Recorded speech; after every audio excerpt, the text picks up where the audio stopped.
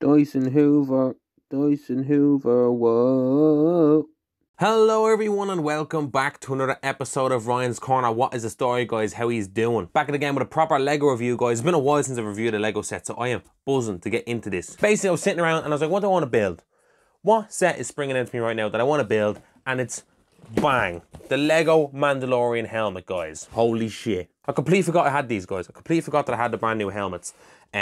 I wanted to build them and then I just hadn't uploaded in like a month. So we're back again, we're gonna do this. The helmet collection is my absolute favorite collection that Lego do. I absolutely love all the Star Wars and Marvel helmets, mainly the Star Wars ones. I think the Star Wars ones absolutely kill it. And this one is a very welcomed addition to that, so I cannot wait to build this. So anyway, guys, without further ado, let's jump in and inspect the packaging. So here it is, guys. This is set number 75328. This is the Mandalorian Helmet. 18s plus, guys. It also has 584 pieces, retailing for 60 quid, guys. 60 euros or dollars, or I'm not doing any other conversions. Back it again, guys, with the classic black box art. It looks great. The little orange hue there around the helmet looks amazing. The way it's angled as well looks really cool. Mandalorian logo at the top with the little kind of insignia here looks really great. Lego, Star Wars, Disney, what more would you expect? Around the side there, guys, is another kind of Mandalorian logo there. Nothing really much going on there. I absolutely love this kind of side box art here. A front on view of the Mandalorian helmet, and also has the helmet collection tagline there. Looking really nice and snazzy. At the top there, guys, not much going on here. Again, just the Mandalorian Star Wars Lego logo there. And we also have an actual real life size there at one of the pieces. Looks really nice. I'm excited to see these shiny pieces in action. And then around the back there, guys, we also have a different kind of angle there at the helmet with some couple of other pictures here with the dimensions and stuff, showing us that this helmet is 7 inches tall. And then we also have an actual look there at the Mandalorian helmet, which I absolutely love when they do that, because it shows that Lego are kind of proud that they're like, yeah, this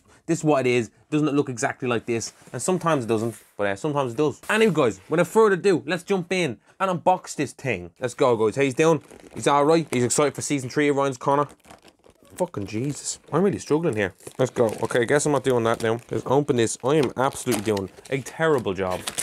Bang. Get bored with the box now. 5 bags of Lego, guys, and we also have the instructions here. No stickers, guys, which is deadly. To be fair, I wasn't expecting stickers, because like he just doesn't really have a detailed helmet like that. Instructions, guys. Instructions feel really nice, actually. They feel lovely. Same cover as the box, which is okay, but I absolutely love the back of it there. Just Star Wars there. Looking really nice and classy. I love them black instructions. Open up there, guys. We have some information about the Mandalorian helmet. I'm not going to read it. I do absolutely love this shot there of Mando. He looks great. And not much going on there at all. Just showing you how to build it. How many steps to this, guys? 192 steps, guys. Shouldn't take us too long. I'd say 40 minutes maybe or so. And then just feedback and win. Nothing else going on. Yeah, super nice, super cool though. I'm really liking this. Does it come with a brick separator? It does. It comes with a brick separator. Ooh. I'm building a little collection of brick separators, guys. Anyway, guys, without further ado, let's jump in and let's build this thing. What music am I going to use?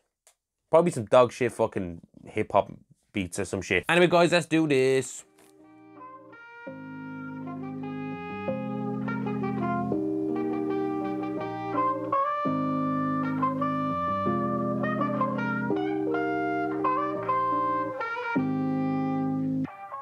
This is the way.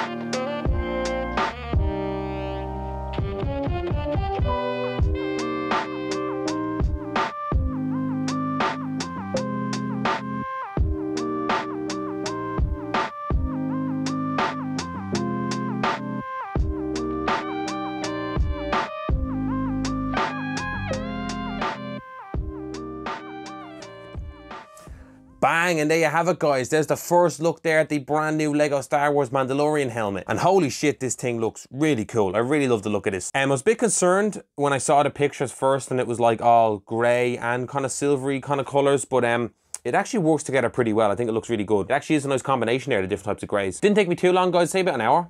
say about an hour. It's a little bit longer than I thought it was going to be. It's pretty heavy, guys. It's pretty hefty. It's a nice little build. It was pretty fun, pretty interactive. But I will say for the building experience part of it, cause a lot of grey. I think once you get past the internal part where you kind of have a lot more kind of colourful pieces, once you kind of get to the grey section, it can be a bit of a slog. And I was kind of getting confused between pieces and stuff because it's just all grey. But I know that's my fault as well. I don't like organise the pieces because I don't give a shit. But the overall shape of this is pretty cool, guys. It looks really nice. There's a lot of detail, a lot of kind of indents and stuff into the helmet to give it that shape. A couple of tiny flaws that I want to go over in the in-depth. Anyway, guys, without further ado, let's jump into a proper in-depth review of this helmet. Shut up, chair. Yeah. And here we have it, guys. Here's the Lego Mandalorian helmet up close there now. First impressions, I think this guy looks really, really great. I absolutely love it. I think the silver colour works really well with the grey, which I said I was a little bit skeptical of. But still, I just think it looks really great. Yeah, going into this, when I saw the different colours, it would have been really nice to get this thing all silver, but I know that probably would have been super expensive, whatever. But I think the overall effect here is really great. And taking up here, guys, you have this kind of front-on view, which looks really, really great, guys. Absolutely love the way you have the kind of curvature here in the cheeks. Looks so good. Them indents there look so great. Silver pieces here, and I just love the kind of black visor here. Now, getting into my first gripe with this set, guys, is this kind of bit here. The kind of black line here, the front of the helmet. I just think it's a little bit too big. It would have been nice if it was a little bit skinnier, which they have done before, guys, on the Boba Fett helmet. If I bring in Boba Fett here, guys, you kind of see these are both Mandalorian helmets. The way Boba Fett here, this is 2 studs wide, but Mando's it's about 3. It's about 3 studs, and I just think it looks a little bit better here on the Boba Fett helmet. And in reality, Boba Fett actually has a bigger kind of piece here than Mando does.